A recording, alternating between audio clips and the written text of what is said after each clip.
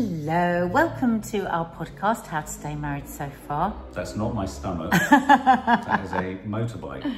If you're watching on YouTube, sorry we look like we've just got out of bed. It's so blooming hot. I have to keep sticking my head into underwater. I keep having to stick my finger up my nose because it Mark, really helps. what were you going to say? Oh, God, you just jumped in straight off the bat. If you haven't subscribed, do subscribe. And if you're listening on iTunes or Spotify or whatever we're on, please hit the thumbs up or give us a nice review or something like that. If you like what we're about to talk about. What are we about to talk about? This was your idea, this one. Today we're going to talk about the worries that we have about getting old as a couple. What we think might be the problems in our relationship down the line. You know, what are those things that we go, oh my God, what's that going to be like when she's 70? But I thought it'd be quite good if we try and guess what the other one's biggest fears are. So fears of what each other's going to be like, or what we're going to have to tolerate in each other after. I mean, because anything. I mean, because it's quite. I mean, I never cease to be amazed or shocked that we've been married for as long as we have. How long have we been married? 17 years. Oh, you're proud of it? We've been together 17 years. We've been married 16 years. You look quite sweet then, because you had like a little shy smile, like you just never thought you'd be married for that long. No, I didn't. I didn't at all. I mean, no. I mean, I'm in shock. I mean, I can't work out if it's good shock or bad. Why are you in shock? Is that because you? Is that like because you never thought you'd be able to maintain a relationship, or because? Is that more about you, or is that about us? No, it's much more about me. I mean, I think it is. I think there is a pat on the back in there somewhere. I think it is more about the fact that if you'd have asked me way back then what would have been required to stay in a marriage with one person for that long, I don't think it's not about whether I could have stomached someone for long enough. That's not what it's about. I've always believed in falling in love and being with someone and being loyal. The fact that it hadn't happened before was always a source of great upset to me. And you know, we've talked about this a lot before on this podcast. There are times when people who are, you know, serial philanderers are doing that because they feel so unable to kind of potentially do the thing that they want. So no, when I look at it, I do feel kind of proud. I do sort of think, wow. So when you were young, did you think, I want to grow old with one person? Yeah, I mean, I've always thought that. And, you know, right down to as we've talked before, you know, my first relationship was a long-term relationship. And when I had that relationship, I was not thinking about this is only for when I'm 14 to 6. I've always entered into a relationship thinking this is a meaningful relationship that will get stretched beyond whatever it ended up reaching to. But the fact that we're together, I suppose I would never have given myself the credit to think that I could have been grown up enough to work at what we've worked at. I still don't think we should give ourselves that credit. Well, I know it is so far. I mean, it was and as weird. I say, I feel like kept in fate. It's terrible. It's strange because before I was married and before I was in like a long-term relationship, I never understood it when people said they were really proud of being together. I didn't understand it because I used to think that, you know, like a lot of young people do, that if you have to work at a relationship, that means it's not a relationship. That means you're not in love. That means that it's not meant to be, you know, because when you're younger, you think love just means everything is easy and carefree. And actually it's not. I think real love is about a lot of real, true, long-term, meaningful love is about sticking at it as much as anything else. Obviously, you have to have feelings and you have to still find your partner attractive and all those things. But if you haven't also got the commitment to stay and work through the difficult bits, and now I understand when people say proud, because I'm proud of it. When I look back and also when you think how very alike, but how different we are also, you know, on paper, this marriage would not have lasted. There's just no way on paper. No. Also, the fact that you always take the better lit position in this, and I've got a direct light above me that's just making me look. I wonder why you weren't listening to a bloody word I was saying. No, I was, but I was actually saying something quite meaningful, and it would be really obvious to the watcher now that you weren't listening to a bloody thing, and they were probably thinking, God, it is a bloody miracle he's still alive. You were going, you were just looking at yourself. No, I was horrified when I saw. Tell me what I just said. What did I just say? You were just talking about the fact that... Wow, he's scrabbling now. No, you were just talking about the fact that you would have... You weren't yourself entirely sold on the idea that you would have to work to keep a relationship going. And the fact that we have and that we did and all that kind of stuff, you would never have thought that was what was required. And we do find each other attractive. We do all that side of I'm bullshitting my way out of a Oh my God, bag. you've got 3 sentences and you're building around. Yeah, no, I know, I am absolutely. So let's move on. No, okay, well, look, but moving back to the idea that, you know, staying together. I mean, the thing is, do you feel that we're in a position now in our relationship where we've been together long enough to sort of say to ourselves, right, we're going to try and stay together forever? Are we not doing that? No, but do you know what I mean? I thought that's what we were doing. No, I know, but you'd think that when you get married, I think a lot of people don't necessarily, even when they get married, I think a lot of people still get married and even think, well, there's always a get out clause. I can always get out of this if it's not right. And I think I do think there's an element of choice. I don't view our relationship, as we go into this conversation, for example, and we're going to talk about things that we dread and fear the other's going to be when we're in old age. But even as I'm about to sort of say those things, it doesn't mean that if you became those things, that means, ergo, I'm out the door and I'm off. Do you know what I mean? And I think, but for some people... Well, because it's the same with the things that we're both living with now that annoy us about each other. You know, I would say it's absolutely down the middle, 50-50, how annoying we are. We're both annoying people to each other, but we work through it because it is only a part of our relationship. I mean, that's something that always happens, isn't it, in a relationship when you have an argument? Like if we're rowing and I say something to you and you say, and it feels like that's all I'm saying about you, that's all encompassing, that's everything that I think about, and it isn't, it's just a part of. So it is about, in a relationship, like even when you're steaming, furious, mad, or just pissed off, is remembering that this is just a part, and like a day ago or tomorrow or in 10 minutes, you're not going to feel the same way. But I think because we're both quite fiery and very, it's like yesterday we had a bit of a row and Maddie swan through, our 17-year-old, and went, this is why 2 Scorpios should never get married, and walked through. She said, what was your argument about? I went, can't remember. And I think as you have a longer marriage, you do, like sometimes we still don't do it enough, but we're much better at it now. Going, do you know what, this is quite boring. Can we just not do this? But does that Can we mean just get out of it? No, here we go. This is what I find annoying about it. Okay, well, let's start. So let's start. What are the things that you, what's a sort of light-hearted thing that you're worried about? I think we have to guess what the other one thinks. Oh, we're going to guess. Okay, well, guess what mine is. So a more light-hearted one is that I think, and it is a massive problem, this, and actually there was just an article about it yesterday in the papers about how a lot of people actually consider divorce over this fact, and they get quite desperate within a relationship. And I think you must worry about how much worse my snoring is going to get. Well, it's funny you should say that. I was worried. I get worried about. I always remember watching my nan and granddad sleep in separate rooms, and you know, I was never thinking about how my nan and granddad, whatever they got up to, and all that sort of stuff. But I always remember thinking to myself as a young boy, God, I hope I never end up in separate beds or separate rooms. But it happens because people we know get other desperate people, about older the sleep. people who get older, they do sleep in separate. I don't know if your parents My do. mum didn't like that, when they did. Yeah. But again, she's a snorer, so they do. They do and they don't. Yeah. So that side of things, and what I've begun to discover is, sorry, it sounds like someone's coming in, but I think it's a pigeon. I get worried that there's going to be a slow creep of normality to me going, like this morning I went out at 3 o'clock, it's hot admittedly, but you were snoring like a trooper. You always say, film me, and I always feel like the morning after you have a great capacity to make out like somehow you snoring is my fault, and if I haven't got the evidence to illustrate to you how bad you slept, it's nothing's worse than it is for you. That's snoring. Oh God, isn't that funny? That's classic marriage misunderstanding. It's not that at all. It's just because I want to play it to a doctor, because they say record yourself, because I want to know if I've got sleep apnea. The last thing on my mind is finding my phone, turning it on, waking up more. I stumble out into the hallway. The very last thing, like, this is classic what goes wrong in a marriage. So you've written a story about why I asked you to record my snoring, and it's for a completely different reason.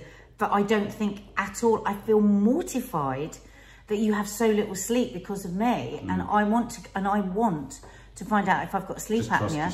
And 2 of my friends, no, it's not about that. Listen to what I'm saying. that have gone to the doctor worrying they've got sleep apnea. They said, get your partner to film it and record it so they can hear the level of sound. Right. So that's literally the only reason I've asked you. But yeah, no, so, I mean, so there's that. And so there's the idea that, you know, we will, and that's the problem I have with everything to do with what I'm fearful of in terms of the future, is how creeps in. You know, there's always drift. There's what I call, you know, in behaviour, and we all get it in every walk of life. It's what I call the plaque of behaviour. It's like the brain plaque and the plaque in your arteries. But it's plaque of behaviour. We have behavioural plaque, where it becomes easier to just kind of go around that, or it becomes easier to just keep doing that. And it's less sort of, you know, of an issue if you just do that and do that. And I find every night I go to bed now expecting to wake up. So I don't actually go to bed thinking I'm going to have a good night's sleep. And so there's the sleep side of it, which is one problem, which I've got bags going under my bags. But I do worry that that will mean that we do end up eventually sleeping in separate rooms. Also, it would be good if you drank less coffee. Yeah, no, I get that. I gather that. So you guessed that as being one of mine. Yeah, I mean, that's the fact that you've mentioned it. It's there. Yeah. But that wouldn't have been on your list.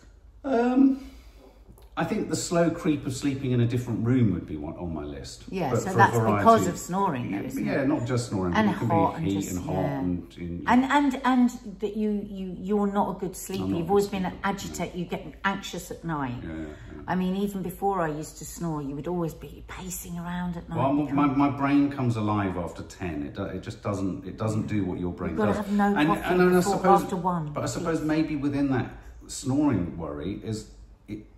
Maybe it tickles at the edges of a bigger worry that I have, is that, you know, I worry that our body clocks are going to become more and more out of sync as we get older.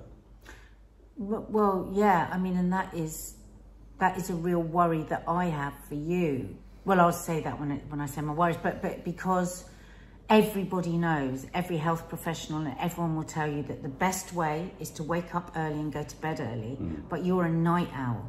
So I'm wanting to go to bed because I'm getting up at 7 because I prefer to be up early, and then you go to bed at like 2-3 o'clock in the morning. I'm knackered at 11. I want to go to sleep, but that is actually the healthy place to go to sleep. I accept that. But I also accept that but I used to be a night owl. I used to be that way around, so I get it. I completely understand it, and it is a curse if you go that. But I think sometimes it's because you're dreading the night that you don't want to go to bed.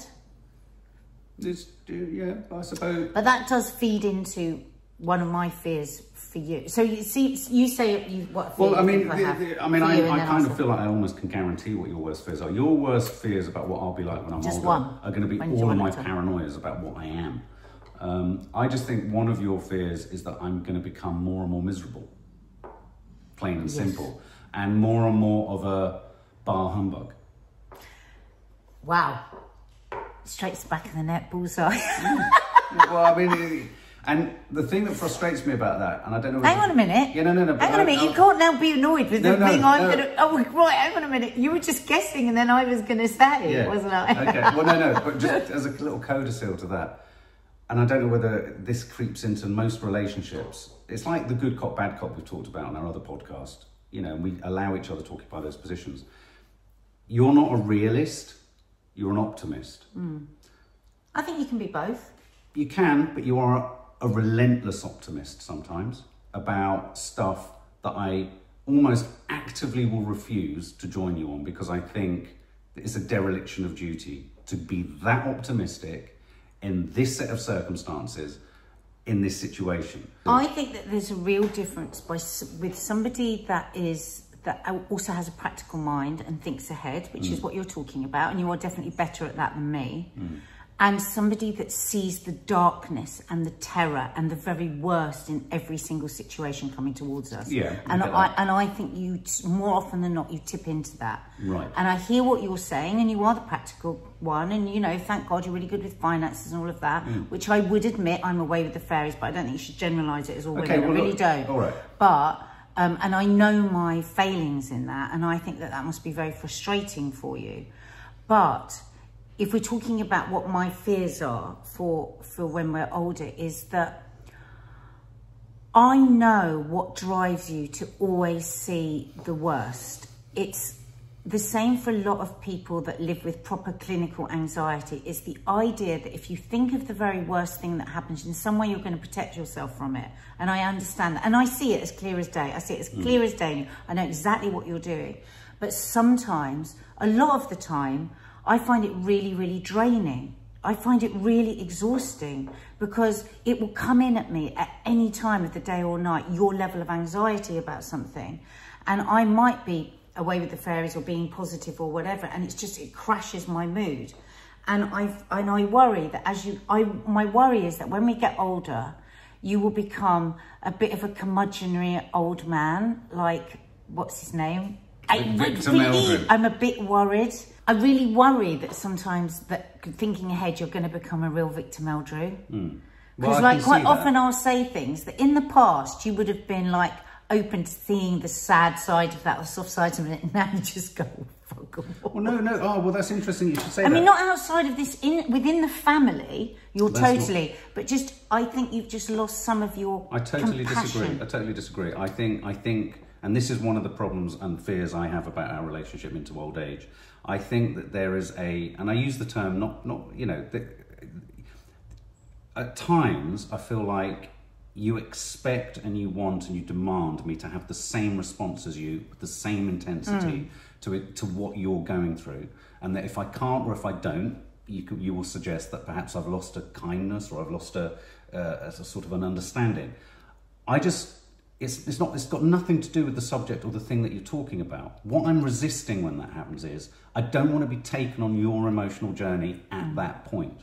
I don't want to be taken, and I think that's something that happens in all couples, especially couples that work together as intensely as we do.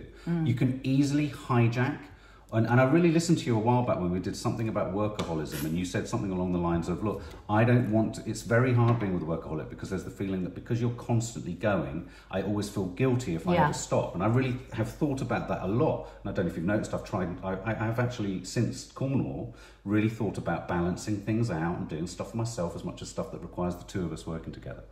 And when you said that, but equally, it's not necessarily around work, but I find that you have this contingent to you, and it might be around how the family's working, it might be around parenting, it might be about, I don't know what, self-care, all that kind of stuff. But it might be about stuff that's happening in the news or happening to other people.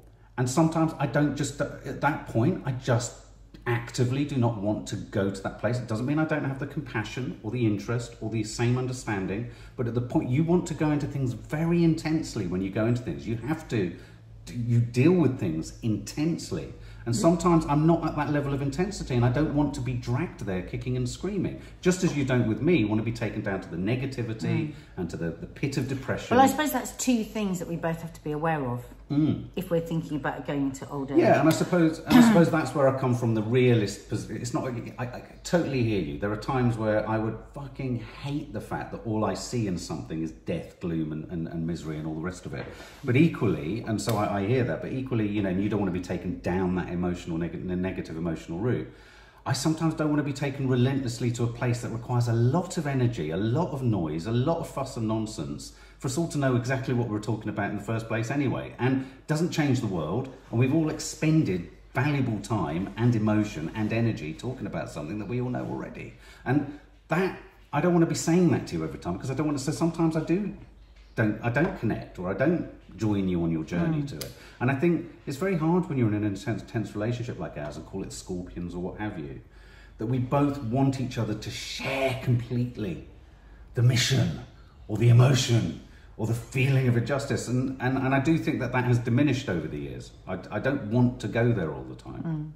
It's interesting, isn't it? Because we're both kind of saying the same thing, but from different angles. Different ends. If we actually think about it, it's like, I don't want to always be miserable or anxious or worried with the intensity that you worry about everything, and you don't want to be as, you know, involved in things as I, you know, you don't want to, you know, a lot of what I get passionate about is a waste of energy. So it's like, So I get that. So we both, that's fairly similar, but coming from different angles, but it's fairly similar. But that really isn't about dismissing what you're into. I know, and I really don't come from a position position saying I don't see that as a... No. Sometimes I feel you characterise me as being a bit dismissive, and I'm really not. I just don't want to go there emotionally. I really didn't mean it like that. I mean, I can't remember, there was something where I was going to the fridge and there was some... I mean, that was a work thing where you said, right, about... You know, I went to the fridge to get a drink straight after workout, and you said, right, about tomorrow.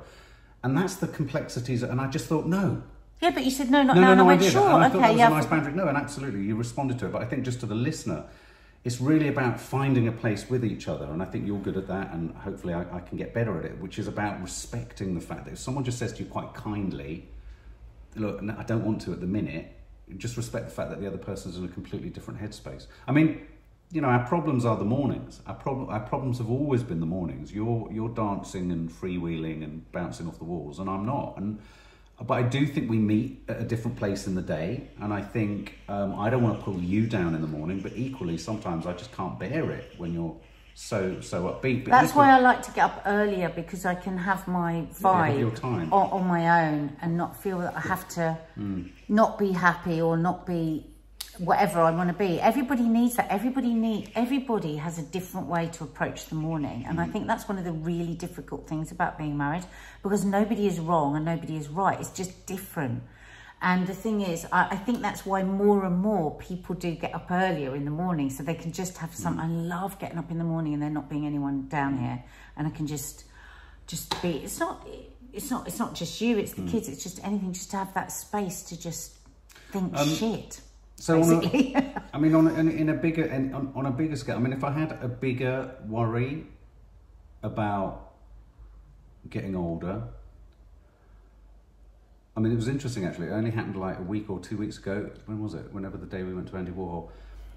I worry that as you get older, there is a more entrenched resistance to admitting when you're in a bad place yourself,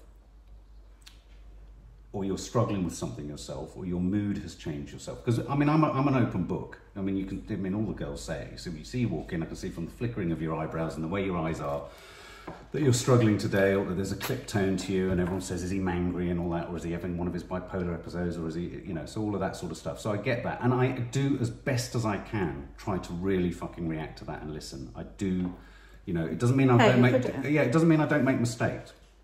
But a couple of days ago, or a couple of days, whenever it was, we went to the Andy Warhol, I was really worried about you. You seemed so distracted and at sea. And the girls asked, and Nanny Di asked, and I had a moment, without going into the details of it, of thinking, I don't feel I can ask her if she's all right, because she's going to put it on me. I don't feel safe to ask what's up for her, because I'm worried she'll immediately say, it's you being paranoid, you're being this, you're being that, and being that. And it's something that really worries me in older age, because it reminded me that day of when you were in your menopause, and there felt like there was an inability to not, I had no interest in, there was no angle, you know, I was trying to comfort you, I knew you were worried about your dad, but there was a resistance in you, and it really took me back to the menopausal days. And it really frightened me, because I felt a total like, I don't know this woman. I literally don't know this woman. And if we're talking about things, when you mentioned that you wanted to talk about this, we talked about this as a possible subject before that day.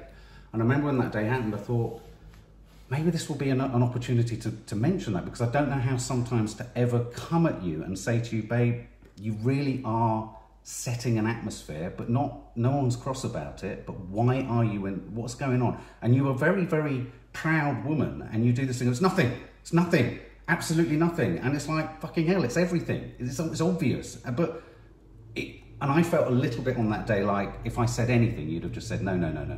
And so I had to really skirt around it, and for the first time I had to absolutely sit on my hands and say absolutely nothing, but it was awful. And I worry that could happen more often.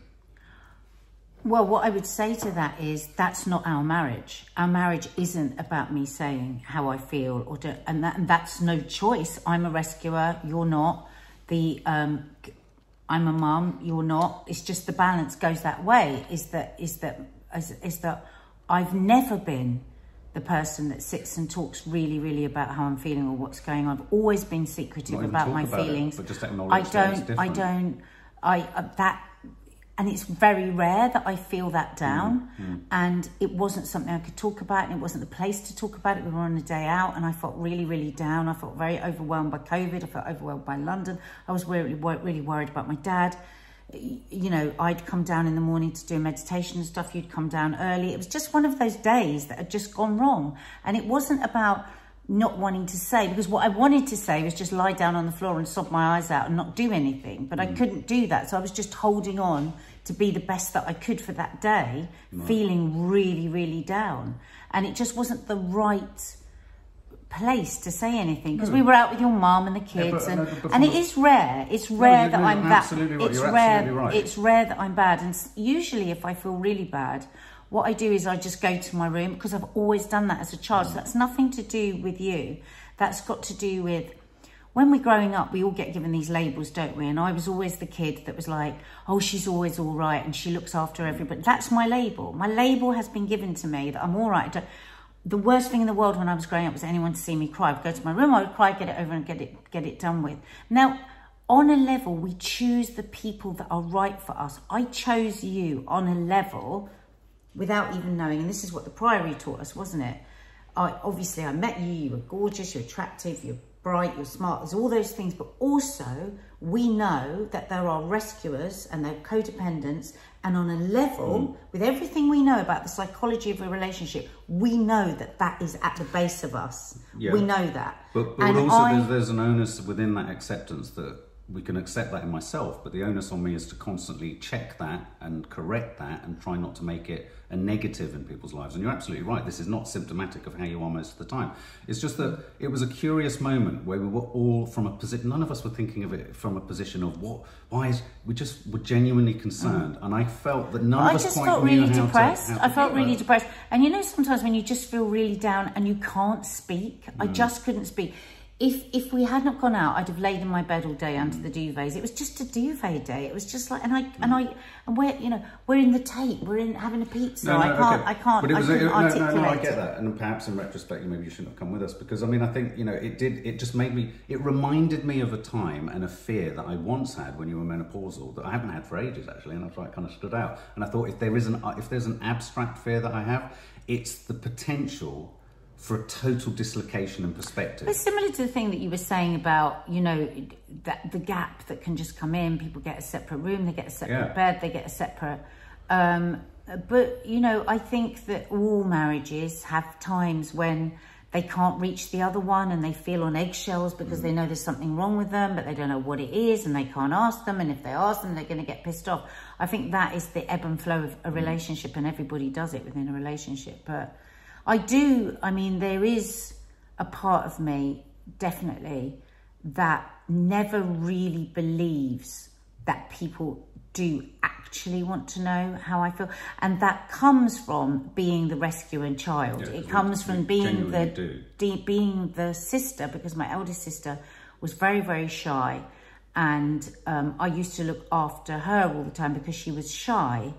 And I was just at a really young age, I was the person that everyone spoke to about their problems. So that became part of my life force and part of who that's part of my identity. No, I get that. I remember when I was growing up, and sometimes I used to reach out to friends or sister and say, oh my God, I'm really struggling every so. I remember each time I said it, probably 3 times when I was young, each time somebody said to me, oh, I don't know, I couldn't tell you, you're the one. And I remember retracting because it was enormously embarrassing to me.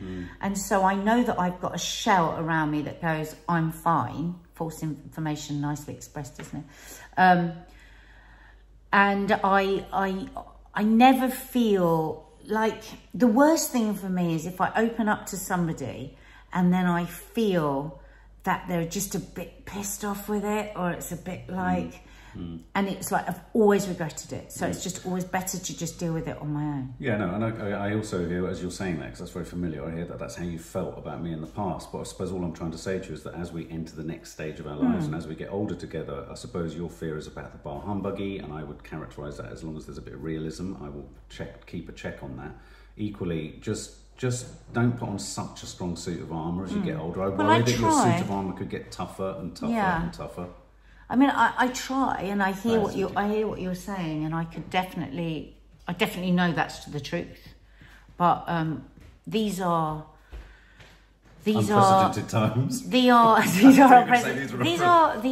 traits that are entrenched from a tiny age, and these labels that we have, rescuer, codependent, whatever, they're very, very difficult to, and I hope that where I am softer, I know, for instance, I'm only ever going to be able to go so far with that. No, I mean... Because I don't trust in that way. Yeah, but the point is that as everyone would testify who knows and loves you, and everyone, you know, you have such a loyal following, and people love you, and me and your friend Lee were only on social media the other day saying that what you see with NADIA is what you get. I know, being up close to you, how privately you keep all of your shit, and that for me is deeply frustrating on many levels. I recognise that there've been many circumstances in our relationship, many individual examples where you could say that actually, well, if I was honest with you, that's usually when it's about me. But I do think we've chosen each other for who we are. I think that you just say that. I think you were surrounded. No, but I think you were surrounded a lot when you were growing up with a lot of over emotion. Over hysteria, very much like my dad. My dad chose my mum because my mum is because he grew up around a lot of hysterical women, and that was very difficult for him. And I think, and when I look, I don't know your previous girlfriends, but what I do know of them, there's also a kind of similarity there. There's a rescuing element. There's the women that aren't going to get up. I hear all of that. And we choose that. And then I on some level, I've chosen somebody that I feel needs me because I need to be needed. And these are entrenched choices. But as much as they are entrenched choices, we are also entitled to shift in that entrenchment. Yes, we are, absolutely, because and that's not what just about... sign up to that, not just nail our colours to that mast and say, that's what I am. Because I think sometimes there's a danger in that. You can say, well, I am an avoidant. I am an avoidant. And that can sometimes be used as the sort of get out of jail card of, well, this is what you signed up to. Well, not really. Except there has been... I was completely different when I came to this, and I've tried to shift. I'm not saying this in a horrible way, but you know, I've tried to shift things, and I recognise that because it doesn't work for you, what I'm saying is that don't change completely, be entrenched, but just a little bit at the margin. I think I have. I say way more than I ever would have. Way more. I've worked quite hard on that. And I reckon, and the thing is, I have consciousness of it. Because I never used to have consciousness of it. I was just like, this is just, well, it's just the way that I was. And I find it quite painful to know what I am. And you know, as they would say in America, Americans would say, you know, does this relationship bring me growth? And you're right, it is something we shouldn't just say, well, that's the way I am, and that's the way I am until I'm going to die. But what I suppose what I'm saying is, I can't promise that I will ever get to a place of wild abandon where I'm really open, where I cry easily, where I share easily. Not asking for that. But I want to get better. But I don't think I'll ever be fully... No, I'm absolutely not asking for that. Yeah. What I am asking for is that when a loved one of yours who's very close to you and in your real epicenter of commitment to you, who believes in you, who sings your praises, is your banner holder and banner waver and is of true loyalty to you, not those members that you can even find in families that aren't particularly loyal, but if it's one of your absolute closest confidants and trusted advisors, if we sometimes, or I sometimes say to you, oh, I'm feeling that there's something up, don't just bat away, because I try, but I can only try, but it's not my nature. I find it difficult to trust enough to say, for me to talk about how low I can go, I find that very difficult, because that is the thing that keeps me where I am. And I don't want, that's why I only did a certain amount of therapy, because I don't want to go as deep as deep. No, but I don't want to go deep. It's not like I want to go deep. No, but sometimes when you're picking up on me feeling very low, I want to just be on my own with that. It's not something that I can even necessarily articulate. I think, you know, when I look back as a child, I had some very dark times where I went to a very dark, and I know how to deal with it. I mean, people deal with that stuff in a different way, but that's not to say that I don't recognise that that's really difficult for you or for anyone that does do that and tends to go away and lick their wounds. I go away and lick my wounds, and I think that I would find that very difficult, because it's like when you feel down, I insist on knowing what's going on. But that might be why you're feeling that interesting thing you said at the beginning, which is, oh, I worry that you're becoming a bar humbug. That's why I turn off to some of this other stuff, because actually I'm more interested in the real you. I'm not interested in the constant parking of rescuing the rest of the world. I actually am interested in you. Of course, I'm interested in those subjects and how they impact on you, but I would be more interested in them if I kind of had a sense more of you, because what happens is you distract around who you are and what you're feeling by the catastrophes going on around you in the world, and you channel yourself through them. It's what makes you a lovely person, but also it can be, for those closest to you, quite frustrating, because it's like, I don't actually want to think about such and such on the other side of the planet going through such and such. I'm interested in that, who I love. Whereas my heart's breaking for people in Beirut. Yeah. Breaking. No, I'm not saying, but you see, but so am I. No, I know. No, I know, but I'm saying I just do distract. So, Bob, this is very, very personal. This, very I don't know intense, if we should put this out. Snoring and what? We went from snoring to, I don't know, bar humbug. So you were, I'm worried about you snoring. You're worried about me being I'm actually gonna combust. I think we need to end it here and do part 2. Well, there you go, guys. That was intriguing, wasn't it? What are we most not dreading but worried about in each other? What are the entrenched things that, of course, will only get worse as one gets older, because one pays less heed to them and takes less time with them. It's quite a good thing, listener, to maybe have a discussion with your partner. What are those things? Because the great thing is, like I just said to Mark there, I have consciousness of it. Now, that might not sound like much, but it's massive, because when you really don't have any idea of what you're doing, then it just gets worse and worse. Like when I just said to Mark there, I can't promise that I'm going to be somebody that opens up to the level that you want. I can't promise that I will make that before I die. It's an ambition. I would like to, because I think that is true intimacy, when you can really, really share. But I doubt it. I can only get better, but I'm not going to get where you need me to be. Just to clarify, codicil clarification here.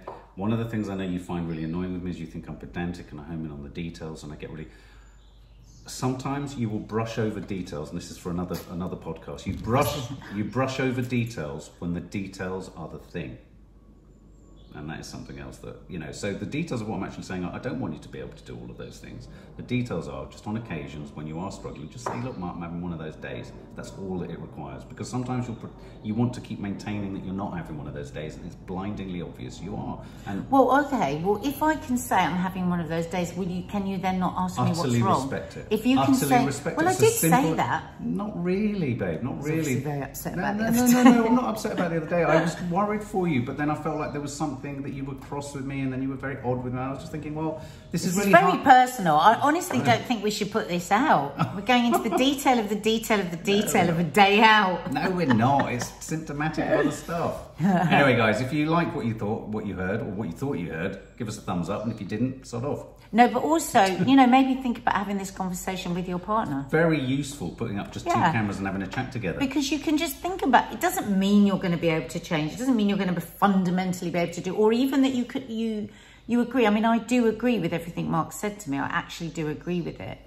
And it gives you food for thought, and I think it's really important in a relationship to have food for thought. And I was already thinking about what I thought you probably would have thought your worst fear of me is, which is the bar humbuggy thing. So I was like, I am. Well, it was that, and you having a stroke, but there we go. We'll save that for another day. What kind of a stroke?